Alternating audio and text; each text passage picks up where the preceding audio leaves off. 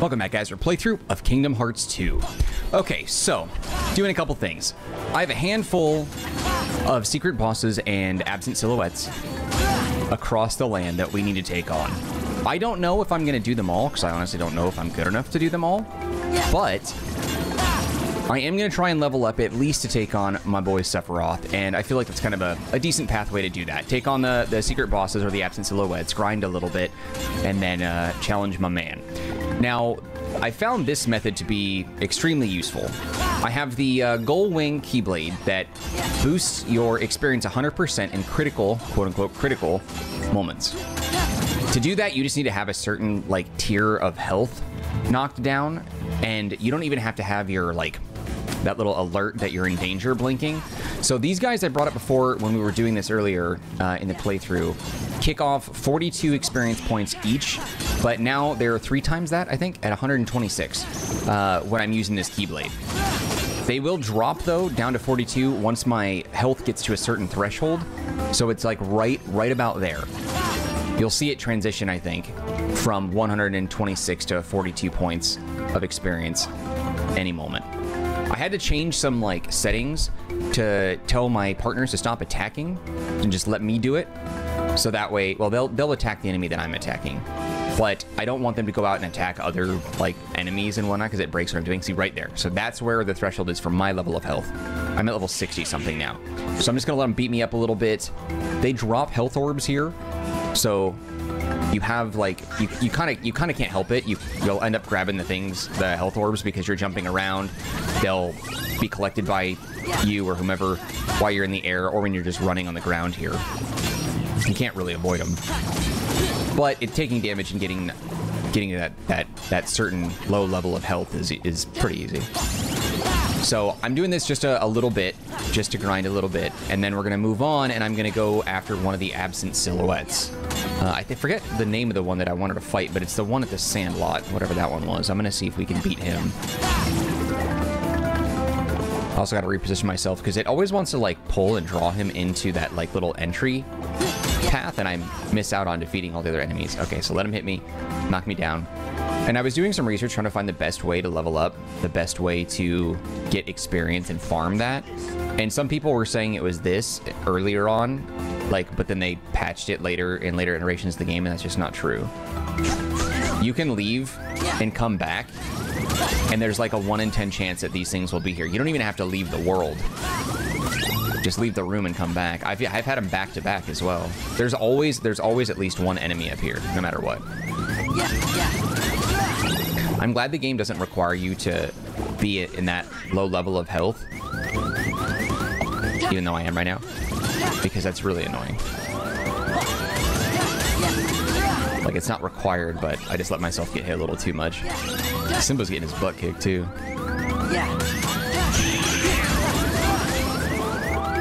It's also a great place to farm lightning shards. I'm only going to do this a couple more times, just because I need to be ready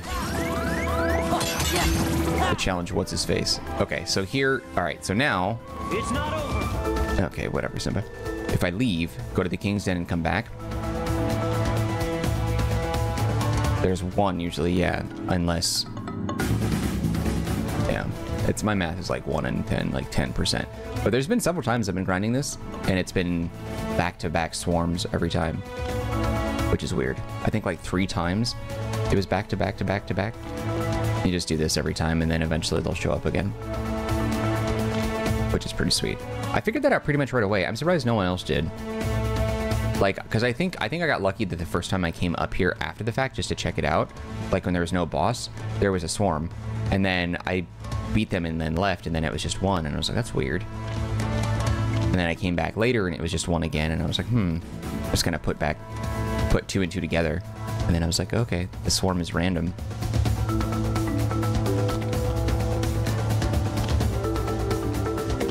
There we go. Yeah, see, so it's not too hard. And then I usually just jump up here, and then that's what brings a swarm down. Because sometimes you'll stand there, and the swarm doesn't come, like the attackable portion of the swarm doesn't show up. But as you saw just now, jumping up in the air attracts them, and they come down to you from that point.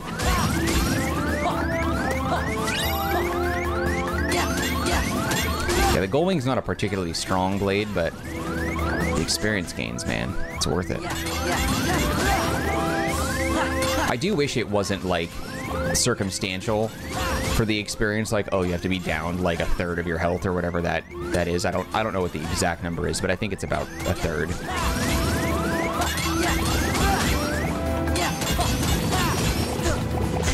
Just like, dude, let me use the Keyblade. Do that. Make it the weakest damaging Keyblade, but make it give it the most experience.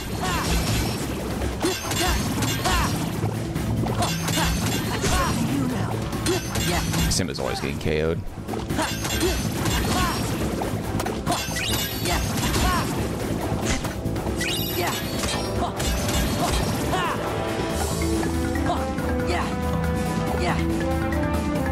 Yeah, so you jump up in the air and then it brings him down.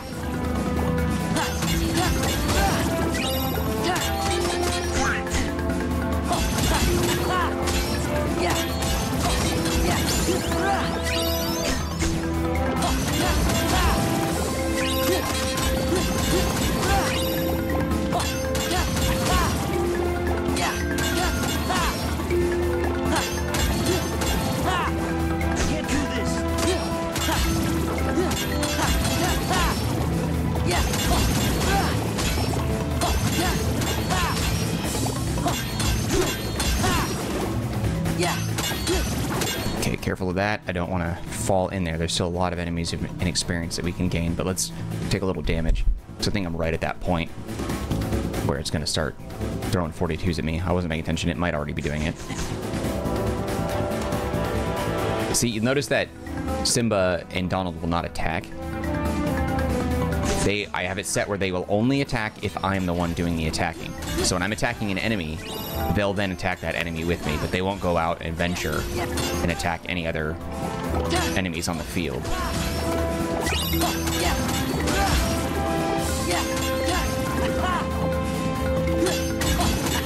I just wanted them to kind of keep their distance so they didn't break up anything that I was trying to do.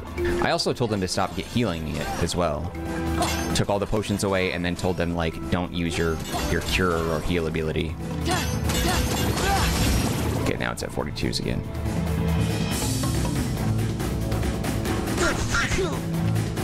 Come on.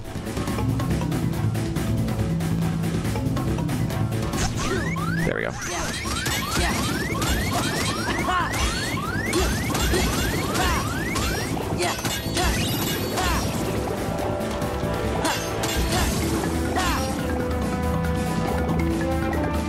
I don't know why I just felt compelled to grab those, even though, like, I definitely don't need them. Okay, then check again. Yep, see, and then they're here. See, so, like, sometimes it's back to back. I don't know why or how or what makes it do that, but...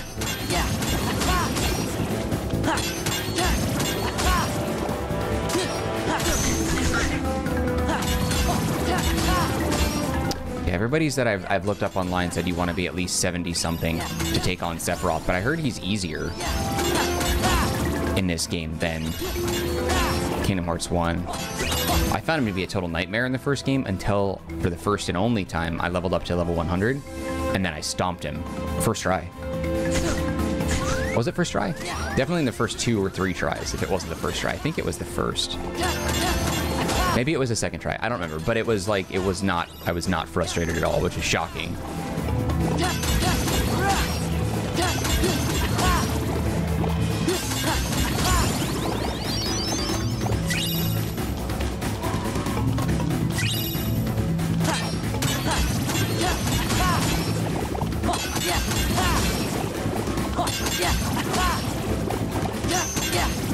There. Yep, see, right at that threshold again. Come on, hit me up a little bit. A little more damage.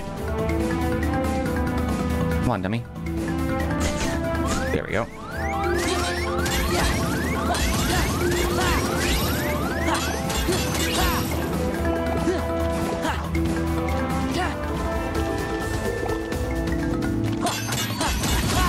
See, the music even changed because they stopped battling me.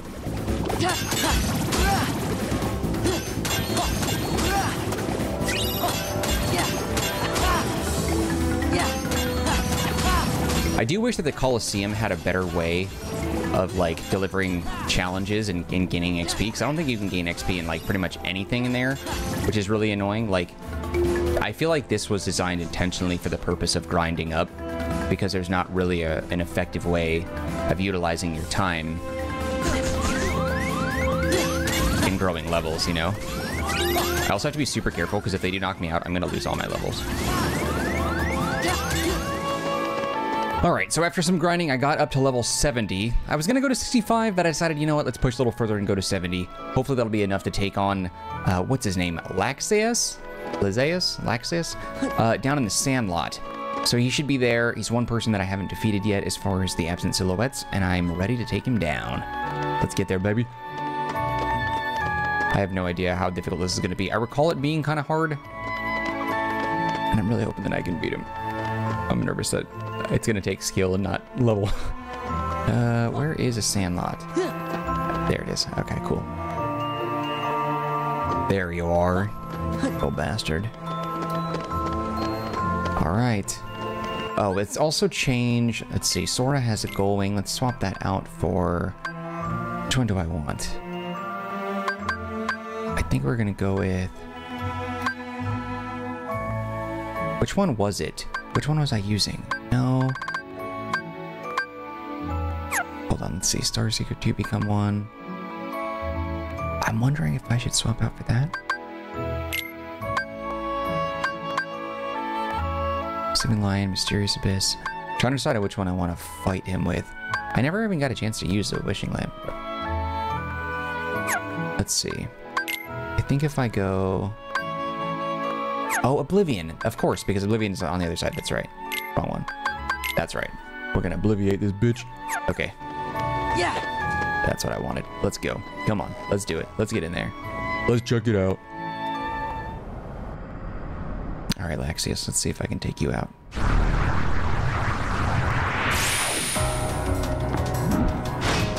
Damn. This one hell of a blade. I fought him once before and he creamed me. Let's see this, I actually didn't customize either.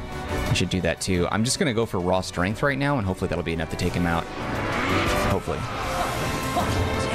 Oh, he's the earth one. He's got a lot of health.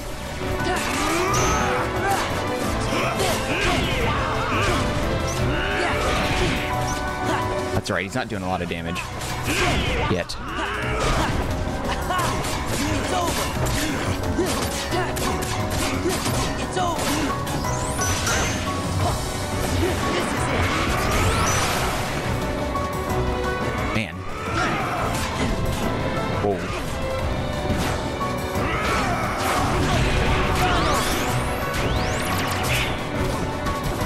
Yeah. Back off. Yeah. I have no idea if this is... Well, we're doing pretty well as far as dishing damage and damage taken, so he might go down. Yeah, we got this. We got this punk. It's over. Take this. Yeah. Wait, what? What the hell? Oh, that was a painful one.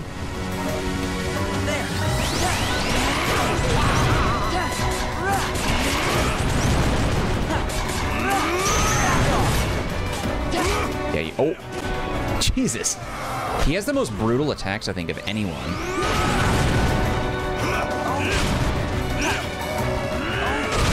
Damn, there we go.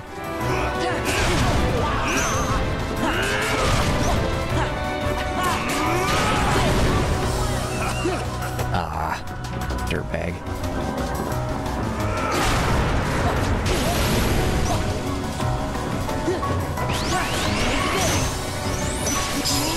Nice. That was like super easy. We beat him under 5 minutes. An accessory slot. Fantastic. That's the best. Hey, get out of here, bitch. Punk ass D-bag. Bam. Nighty night, Lexaeus. Did we get an achievement for that? A sinister speed requires special materials. Strength beyond strength? Strength boost, maybe? Lost illusion? No achievement? Okay, let's take a look. Items. Sora. Accessory. Skillful ring. 5, 4, 1, 2. Yeah. Pop that. Sora has abilities. So we got 10 slots open. Thunder Boost, draw. Oh, Berserk Charge. Yeah, we need to pop that on. I forgot I got that too. Negative combo. No, we're good. And then as far as items are concerned, let's see. Drive recovery. Okay, let's go. I really wish there was something for the Sandlot for like winning this fight, but there's not. Which is weird. Alright, we'll go to the usual spot. There's no Moogle in the usual spot, right? Really wouldn't make a lot of sense to have one here, but... Alright, let's go... Let's see... This is the one where I remember it being closest right here. We have a lot of stuff to dump with the Moogle. Okay, so we'll synthesize that. Serenity Crystal. Okay. So many lightning shards. Recipes. Moon Amulet. Centurion.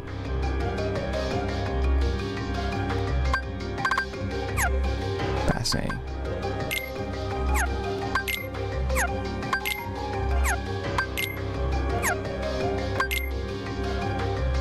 Yeah, what are you?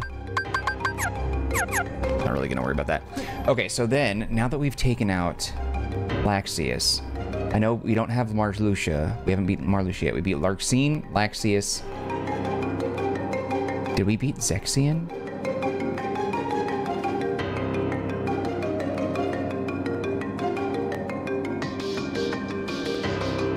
I don't remember.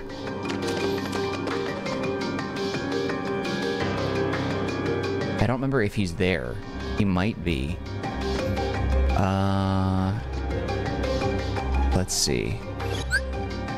I don't remember. Let's find out if Zexion is here. Because if so, and I haven't beaten him, then I should be able to stomp him, like, with ease.